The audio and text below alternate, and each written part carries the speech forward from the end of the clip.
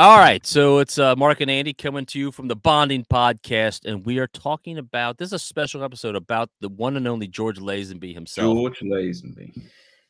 So we just talked about On Her Majesty's Secret Service, and I wanted to do a special. I wanted to give Lazenby enough credit, and I don't want to just gloss over it and move on to the next film. I was. Again, this is all new to me. Mark, you're familiar with this. You've grown up with this, but I was thoroughly impressed with George Lazenby. For a man who's never acted, I thought his acting was really, really okay. You know, One of the did things, a good job. Yeah, one of the things that he complains about, or has complained about, that I've read, that he was a male model. He had no previous acting experience. He's taking on one of the biggest roles on the planet. In the world.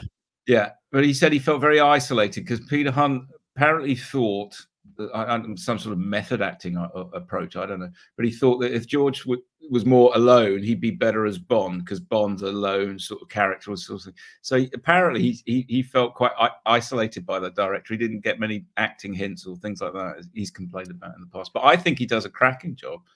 Yeah. So I was telling you before, I watched the documentary. It's on Hulu is where I saw it, called Becoming Bond. Yeah. I'm sure you've heard about it. You need to see it. If you haven't watched it, anybody watching this, if you're a Bond fan, this is pretty good. But especially if you're curious about Lazenby, because the guy is beyond fascinating. George Lazenby narrates it, doesn't he? Or does he have something? Yeah, he's in it. I mean, it's full on, like it's shot as an interview with him, and then interspersed with reenactments of stories he's telling. Now, I don't know if he's embellishing some of these stories because they're pretty out there. But then again, I'm like, no, I don't know. I tend to believe him. Why would he lie? Yeah, why would he lie? Yeah. I mean, the funny thing is throughout the thing is, so they show clips of him. Well, not clips of him. There's reenactments of him, like coming to America and being on the Johnny Carson show here in America. Well, they have Dana Carvey playing Johnny Carson because Dana Carvey from SNL does a great Johnny Carson impersonation. So they spent some money making this thing. It's very well done, and it's funny and it's entertaining. So the things I learned about this guy. Interesting story, if you think about it. I mean, they'll tell what you know, and I'll tell you what. I'll jump in. Well, James Bond is one of the big cinematic roles. Sean Connery makes the role his own, is internationally famous, decides he doesn't want to do it anymore, stops doing it. So they're looking for a new James Bond. And they interview hundreds of, audition hundreds of people. Lots of people are going for this. And George Lazenby is a jobbing male model from Australia. I think he sold this cars. Time. Yeah. He sold cars. So he went from, so let's back up and we'll catch up there. So from the beginning, he started out school. School was never good for him. He was very in today's day and age, they would probably say he has ADHD. He can't focus on school. Drops out of school. He needs to make money. He gets a job. Somebody like his dad knows somebody who owns a garage, a mechanic shop. So he starts becoming a mechanic. The guy owns a car dealership. He wants to make more money. He notices the car salesmen are making more money. So he's like, I want to do that. He has zero experience as a car salesman. Goes on to become the sales manager because he's so good at it. He then goes on. Someone tells him about male modeling. I'm jumping way ahead. He's in England. He gets a job as a male model. He's making money. And again, the man this was never his goal. No ambition for any of this stuff. He just is he's the perfect example of when opportunity knocks, he doesn't just open the door, he embraces it. Yeah. And no fear of failure. It just he didn't care. I think to him, it was just a big goof. He's like, so what? If I don't do it, who cares? If I don't make it, who cares? I'm having a good time. And he did. His story is quite fascinating because he just went for it. Yeah. Somehow landed the biggest role in cinema. Getting to the audition, decided he didn't want to do it anymore.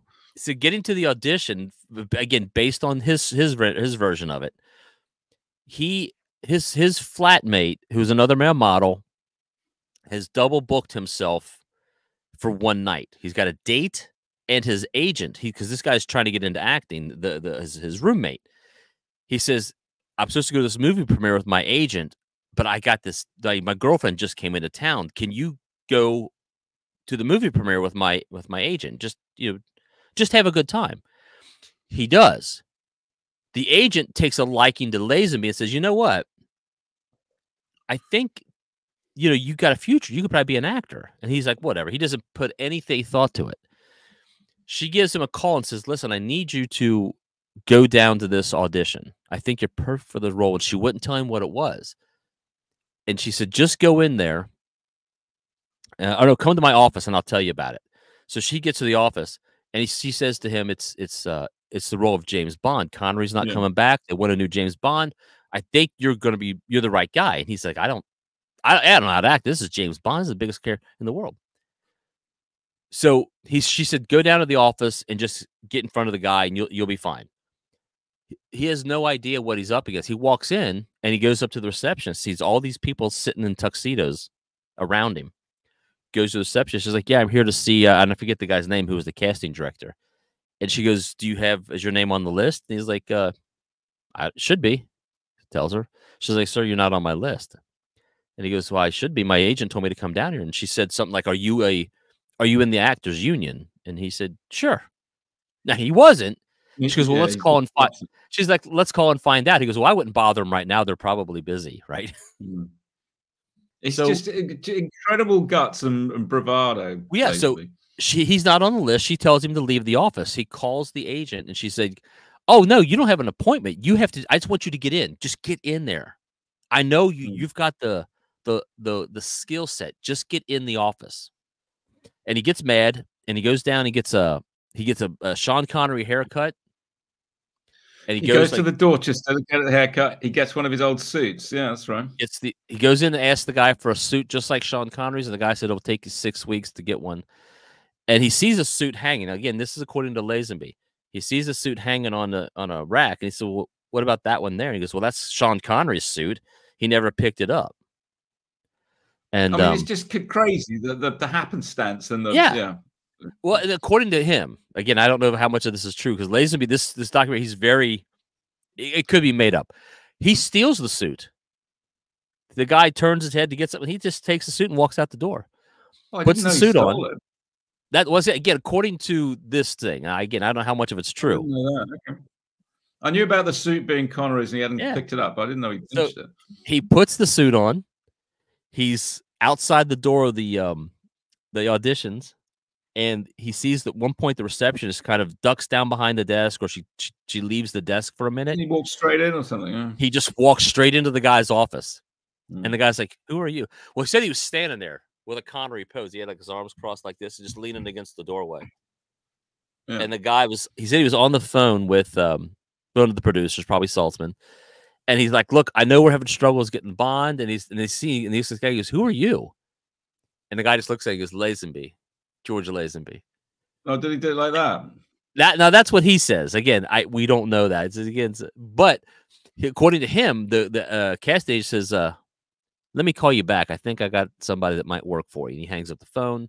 Then he calls Saltzman. He says, let's go talk to Saltzman." And they go to his office. And he said when he got there, again, this is all according to Lazenby in the documentary. He said when he got there, Saltzman's got his bare feet up on the desk.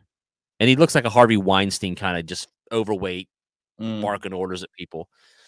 And he looks at Lazenby. He's like, he tells him kind of emotionally. He's on the phone. He says, "Just sit down." And Lazenby said, I looked at him. He goes, "I'm not going to sit with my face 2 feet from his 2 bare feet on the desk." He goes, "So I just went and sat over on the couch." He goes, "No, I went and looked out the window." Mm. And he looks at the casting agent and Saltzman. He's like, "Who is this guy?" He goes, "I think he's your next Bond." And they said that they started talking, and he liked the way he was looking out the window, and he just had this air about him. And he said, "All right." And Saltzman said wasn't sold on him, but he said he brought Peter Hunt in to look at him. And Peter Hunt was kind of like, I don't know. He's got like 0 acting experience. And then they had a conversation, Hunt and Lazenby, according to him. And he said, "I want to screen test you, and we'll see how you look." And he said after the screen test that Hunt fought tooth and nail for him. He's like, "This is our guy." Mm. I heard And that they filmed a fight scene and he punched a stunt yeah, arranger in the face, broke his nose, and they thought, yeah, this is the guy. yeah, that might be it. So he's got it's the super moves. fascinating. But yeah, I mean, so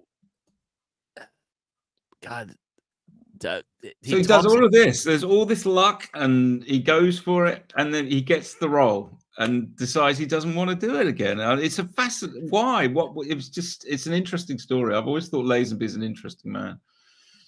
Yeah, well, that's the fascination. Is this guy was literally handed the keys to the kingdom. Yeah, It's like someone saying, "Mark, here, I got this winning lottery ticket. All you have to do is go down to the shop and cash it in, yeah. and you're set for life."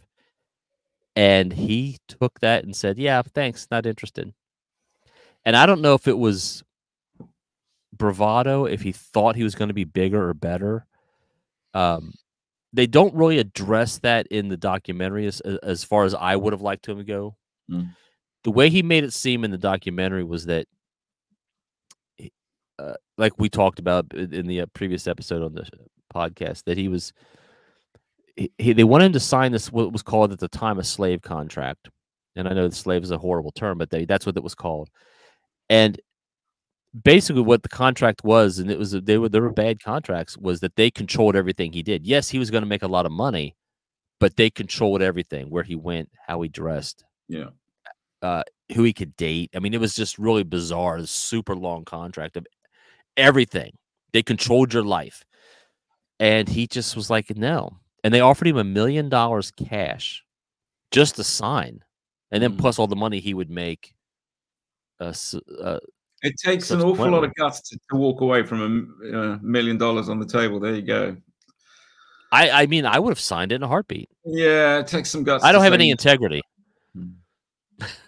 I have zero integrity. I don't give a crap. Again, the times were changing though. 69 into 70. Collars are getting longer. Things are changing. Bond, a lot of people said, was coming to an end with the 60s. So, and I know certainly his manager was telling him that. So yeah, and I think he might have got some bad advice. Yeah, they could have negotiated a contract. They could have gone and said, how about we do 2 films? I mean, you and I have talked a little bit about it. I would have loved to have seen another Lazenby Bond film.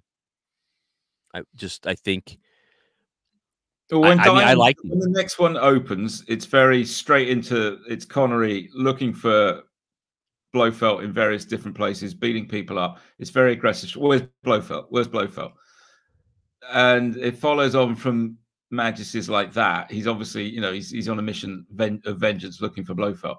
But other than that, they don't address it. They move straight along. Now, why did Connery come back? And I know we'll talk about that in the next film. But $1 million and 2 pictures or something. That I think they offered him the head of the film studio, whose name I forget, after On Her Majesty's didn't do as well as they wanted to do, and Lazenby walked away. He said, I think it's David Pickering or something from Warner Brothers. I don't know. $1 million and whatever 2 films Connery wants to make on the table to come back to do one more. So he went for it. He did it for the money. He set up some charitable foundation in Scotland with the proceeds or something like that. Okay. I didn't know if maybe he thought that Bond had been tarnished by Lazenby and he wanted to bring it back. No, he came back for a big money deal, and I think he got to make 2 different films on the back of it as well. But I know I think it was $1 million, and he used it to set up some charitable trust in Scotland. That's why he did it. Well, anyway, Roger. I would have been really curious to see what Lazenby would have done with another film, and I think he'd have been great. Yeah, he did do some acting, followed up, but I mean, he kind of disappeared from everything. He was getting involved with Bruce Lee. He was going to do a karate movie or something with Bruce Lee, but then Bruce Lee died suddenly. I think he was out there somewhere in the Far East to do this movie with Bruce Lee, and the guy died. He was supposed to have breakfast with Bruce Lee the day he died. That's it. That's the story. Yeah. So they were going to do a movie together. I think I can't be sure. I think there's some movie called The Man from Hong Kong, and Lazenby's in it. He's wearing a moustache. I think it's called The Man from Hong Kong. Well, But that's yeah, another thing too. and he got in. I think he came your way. He came stateside and got involved in real estate and made his money. And he ended up marrying Pam Shriver, the tennis player. Yes, I think that's correct. They didn't really address where he's at now, or I mean, is he? I think Yeah, is he still going, alive? He's still That's around. what I Yeah, thought. yeah. They don't address a lot of where he's at now, but he seems to come out on the other side okay. You know, I think people he have got had a lot more respect for it now. The film has changed over the years, but people laud it now. A lot of people are like, it's a classic Bond.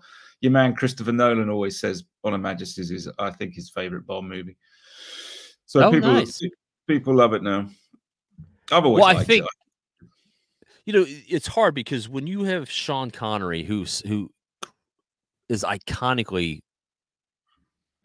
I don't know if he's everybody's Bond, but I mean he is Bond. Well, he made the role, but his own and sent it on its way to what it is now. I mean, Bond was massive with Connery. It was a big blow. I know you're a Roger guy. Yeah, I'm a Roger guy. I grew up with Roger. You know what I forgot to do, and we'll do it on this one real quick. I forgot to see where this film falls on the scale. Where does On Her Majesty's rank, do you think, out of all the Bond films? I'd say it's top 10. I'd say about 7 or 8. So according to Movie Phone, which is the one I've used to rank, they have a ranking system, and it's not scientific. It's just their opinion. Movie Phone has this one ranked at number 10. Yeah, top 10. And it says here, there's a little line on it, says, George Lazenby tends to be overlooked whenever fans debate the best Bond actor, and that's a shame. Lazenby played a much more vulnerable Bond in the sequel, which didn't necessarily sit well with audiences accustomed to Sean Connery's suave, rugged version of 007. Yeah. But over the years, people have come to appreciate that for something slightly different. I think he does a great job in it, and it needed a bit more of a vulnerable touch to it with the wedding and the death and everything else. I think he does it well. Yeah, well, and as I said in the previous episode about the show, the movie, I really enjoyed this story, the film. It was an enjoyable film to watch. Sets were stunning. I thought, I mean, again, Lazenby, for not ever being an actor, I thought he did a really good job. I know they had to work with his accent because he's Australian. That's right. And they talk about that in the documentary, how he went with he had a voice diction coach to work with him on how to sound British, not Australian. But he looks great. He's got a swag. I think the word about Lazenby is swagger. You're right. He's got a swagger to him. If he walked into a room, he would get people's heads would turn. Yeah. And I love the fact, and I think we talked about it, but if we didn't, we'll talk about it here. I do love the fact that his defiance of not only not signing the contract, but he grew a beard, and he grew his hair out. And Salzman called him and said, I don't want you coming to the premiere unless you cut your hair and shave your beard. And he was like, yeah, that's not going to happen. And he showed up with a smoking hot girl, and he showed up, and he's like, this is who I am. And people ate it up. And I mean, a guy who had zero concern about his image, his thoughts, his character, where he was going to go. He just didn't care. He was going to be George Lazenby, whether you liked it or not. Yeah, no, I kind of like him. Yeah, I have to admire it. Like, we all wish we had the chutzpah to say, you know what, screw you. I'll do what I want, and I'll figure it out. Do my own way. I mean, he's done it his whole life. He's never had a plan. And he seems to have done okay. Yeah, seems to be quite a happy man. I know I've seen interviews with him. He always seems quite chill with where he is. Yeah. I think he's got a hint of regret. Like, I wonder what might have been, which we all kind of probably do. Yeah. No matter where we are in life, like, I wonder if I stayed with this girl, or if I'd have taken this job, or if I'd done this. But what if I'd stayed being James Bond? It's a hell of a question. I mean, yeah, his is. What if I stayed being the biggest movie star in the world? Yeah, I don't know. I think I'm gonna go into obscurity. Guy. I like George. Yeah, so I give kudos to George. I'm fascinated by this guy, and I hope we maybe talk about him later on. But that's all I got about George. If you got anything else you want to talk about with George, No, that's it. Well, we talked about the ski jump, didn't we? That turned up years later. That I always thought that was quite interesting. He came up with that one because that's an iconic James Bond moment, and for that to come from George Lazenby, I think that's quite cool. Yeah, that's good. Well, good on you, George, wherever you are. I hope life is well everything done, you thought it would be.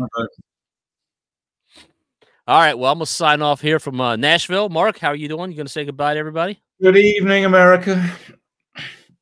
As Def Leppard once said, hello, America. America, fuck yeah. America, fuck yeah. Fuck all right. Yeah. See you later.